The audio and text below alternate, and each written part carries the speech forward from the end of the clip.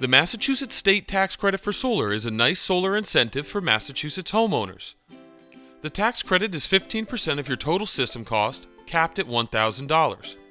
Like the federal tax credit, you must purchase your system, either through a cash purchase or a loan, in order to claim this tax credit.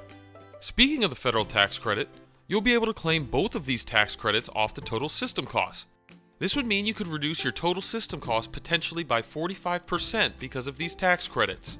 Let's look at an example. If your total system cost was $20,000, your 15% Massachusetts state tax credit will be $3,000. But remember, it's capped at $1,000, so it would be a $1,000 tax credit.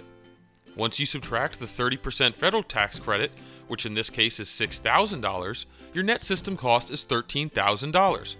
Without any other incentives, that's $7,000 off your total system cost.